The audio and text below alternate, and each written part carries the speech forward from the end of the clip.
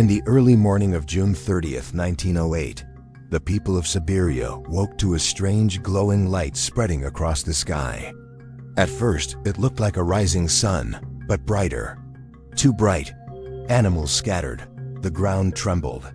And then, the sky exploded. A fireball streaked across the horizon and detonated with a force no one had ever witnessed before. The blast flattened 80 million trees in seconds, scorching the landscape across more than 800 square miles. Villagers were thrown off their feet from over 40 miles away. Windows shattered. The shockwave circled the Earth twice. When scientists finally reached the impact zone years later, they expected to find a massive crater, debris, something. But there was nothing.